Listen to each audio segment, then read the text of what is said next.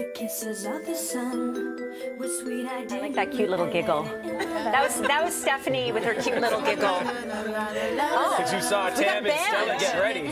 Canada's Got Talent right here. Oh yeah, that's right. I feel like such a leader because it'd be like, yes, Palazzo, let's go. Yeah, right? Yeah. Oh my gosh. Remember? This is like, so every once in a while, Tammie and I will send each other with Giancarlo, one of our cameramen, and Alfie. We have like this group chat and we just send music. Yeah, just random songs. This but would it's all be like, one of the songs. This would be all like dance music all the time. Dance music. You guys do the Woodbridge tracks. Oh, yeah. I get it. That's what it is. Get you going on When you say Giancarlo and Alfie, who are like hardcore Italian dudes, I know exactly what the tracks you're talking about. Remember Alfie? Good morning. We love the beats. Wednesday. We're getting over the hump. Getting over the hump today. Yeah, let's do this. Welcome back to the showcase. Stella, Tam, Steph, Don. Look at this. This is a good-looking couch. Guys look good. You know what you have to check on for couches? Not on this couch. Oh, please. But every now and then, you got to check out for bed bugs. Look, Toronto. We love when we win things, right? We love it. But being the champ of bed bugs in Canada for the 4th year in a row, no, it's not what we want to celebrate, but it's true. Named the #1 city in Canada for bed bugs. Yeah, the 6 is at the top of the list. Yeah, everybody's starting to feel squirmish right now. Squeamish, I guess is what the word is. Pest removal company Orkin released the list based on the number of commercial and residential bed bug treatments ordered last year. Toronto Public Health saying bed bugs are not considered a health hazard. What? Because they don't transmit disease, I believe. Okay, but they may cause skin infections, allergic reactions, a lot of stress, and a lot of anxiety elsewhere in Ontario. Sudbury at #3, and the dirty, as it used to be known, Oshawa, is at #4. When you go to a hotel, because this is the one that is a lot of people are getting guilty of, hotels. Do you check for bed bugs immediately? I never check. Always. Always? I never check because I never go to a place where there will be bed bugs. I'm in like that you four think. or 5 stars. It smells good in the hallways. Walking looks clean. But bed bugs can come from anywhere. Stella, we don't want to break it to you, break Steph. it down. We don't want to break it to you, but bougie places have bed bugs too. Okay. Oh no, they're just bougie bed bugs. Ew, I don't want those ones either. Stella,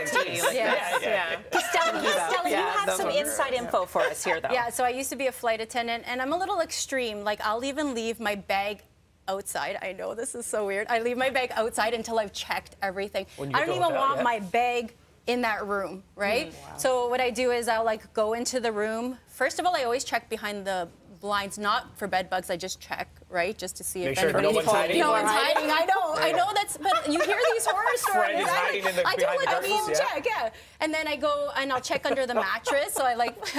She's laughing. You're like, what do you think is in there? I mean, as a flight attendant, you go to a lot of hotels, right? Like for the layovers across the country. world. So, across the world. So you just never know. And then I check under the mattress, and you actually have to pull the sheets off. You have to pull the sheets off and check like in the creases of the mattress and everything. Behind the headboard, if there's a couch, you want to like lift up the pillows. You want to look behind the couch as well. So, yeah. See, for me, if it's not obvious, like fine, I'll look at the sheets. But I kind of don't want to know what's under the mattress. Until you're like, I can't. It's not just that. I'm like legit worried what I might find under the mattress. I really don't want to know. So I'm okay with burying my head in the sand, lifting up the sheets. Nope, I don't see anything visible. If it's not obvious, I'm going to assume we're okay, but I am not lifting up mattresses. I am not looking under beds. I would rather not know. I'll do it for you. Because you're the queen of checking, so how many times have you actually found? Never. Okay, that's good. That makes me feel better. Yeah, maybe I'm just not checking well enough. Hopefully, Tam, have you ever found someone behind the blinds? No. Okay. Thank God.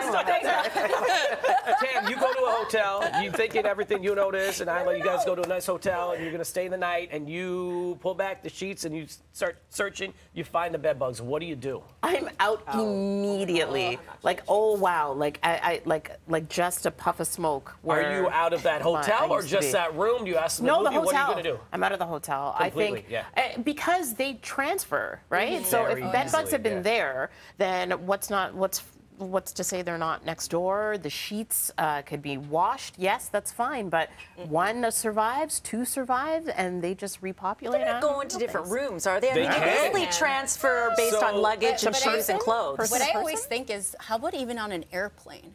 Like, just think about it. If people are going from hotel, they're bringing the bed bugs onto the airplane. Is there a risk of that as well? Should we be checking the airplane seats? I don't know. No. Not gonna be itchy all day.